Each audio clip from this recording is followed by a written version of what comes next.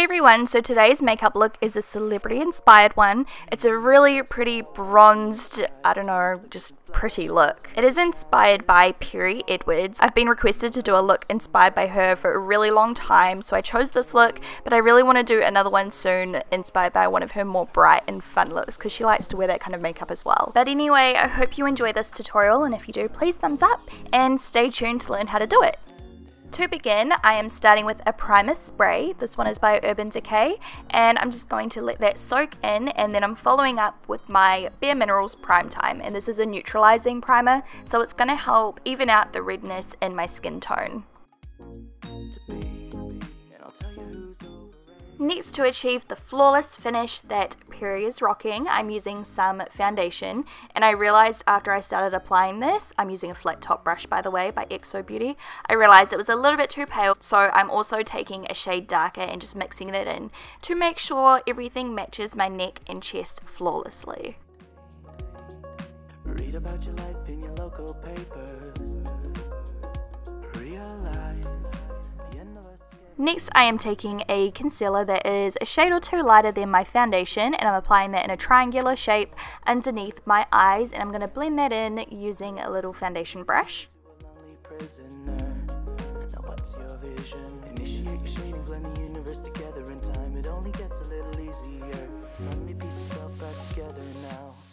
And then to achieve Perrie's bronzed golden cheeks and harsh contour, I'm using a cream contour kit first, and I'll put on a little bit of powder later on as well. This is also going to help my skin look a little bit more golden and match the fake tan I have on my chest and shoulders and everything.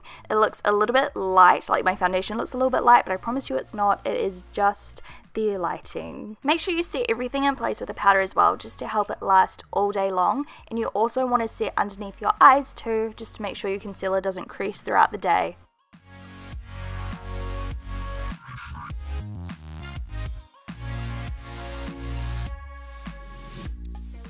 Perrie is wearing a quite thick kind of brow with a little bit of an arch as well, but it's not super arch, it's a little bit flat, so I'm kind of trying to copy her eyebrow shape. I don't know how well I did, but I tried my best. I'm using my trusty MAC Fluidline and my Loreal brow plumper to achieve this. And then for the eyeshadow, it's super simple. She's not really wearing too much at all. I'm starting with a natural shimmery kind of peachy brownish eyeshadow just all over the lid and slightly into the crease, and then I am taking a slightly darker kind of warm brown color, and this is going to go in the crease slightly. I'm not doing it too intense, like she's not really wearing that much at all, and I'm really focusing it on that inner kind of crease area as well. It's quite dark in there, and then I'm using a clean blending brush just to make sure there's no harsh edges at all, so it looks as natural as possible.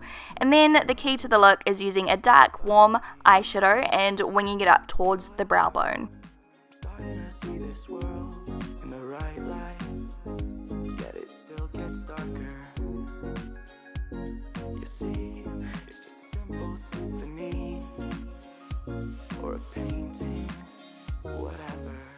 And then I am taking the tiniest bit of that same dark brown and popping that on the inner crease again, just to deepen up that area and make it look a little bit more deep set. That is it for the eyeshadow, so to finish the look we just want to use a couple different eyeliners and mascara. So for the eyeliners, I'm using a gel in my tight line just to make my lashes look really nice and thick like Perrie's look, and then I'm using a yellowy flesh tone on my waterline just to open up my eyes. Okay, just kidding, there's one more eyeshadow. On the inner corner I'm using a little bit of Makeup Store Cava, just a really natural kind of glowy golden color that is very similar to what Perrie is wearing. And then on my top and bottom lashes, I'm using this MAC, I think it's called Upward Lash mascara or something similar. This actually looked so spidery, as you can see in a moment, so I decided to add some falsies. I don't think Perrie is wearing falsies, like I'm pretty sure she's not, but I'm using these really natural wispy ones just to break up my lashes and make my lashes look a lot less spidery.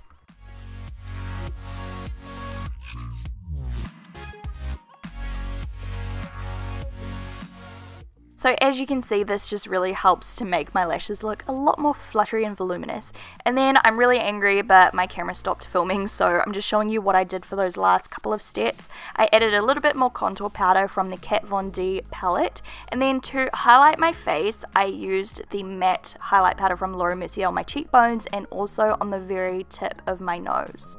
And then on my lips is one of my favorite products, Stark Naked Lip Liner by Urban Decay. It's one of my favorites at the moment, and I layered Pure Zen by MAC on top of that just to create a really nice kind of pinky mid-tone nude, I guess. To finish the look and get rid of any excess powders off my face, I'm using a little bit of setting spray and making sure that it's nice and soaked in, and that is the finished look. I hope you guys enjoyed it. If you did like it, please comment below, give me a thumbs up, subscribe if you're not already. Let me know if you have any more makeup celebrity requests, and I will talk to you again very, very, very soon. Bye! Hi everyone, so I always get really good feedback when I do haul videos. Loads of people seem to like them, so I thought I would do another one today. The stuff today I bought myself, and this is from one of my favorite online websites called Misguided. The first thing I picked up is this skirt. It's a midi length and it's just the most gorgeous like dusty pink color. I'm obsessed with this shade.